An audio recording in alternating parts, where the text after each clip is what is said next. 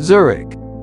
It is probably going to be the first city you will visit in Switzerland, and this place will leave you with one hell of a memorable first impression. The city is located right by the bank of Limmat River, where you will find all these colorful houses perfectly lined up along the riverfront of the old town. It is such a beautiful city that it is often considered to be among the most livable cities in Europe.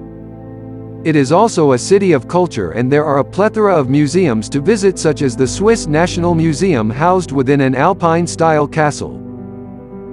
When you have good weather, checking out the Berkelplatz can be a good idea to get a great view of the Alps from Lake Zurich, and you will also find a lot of things to do around this area.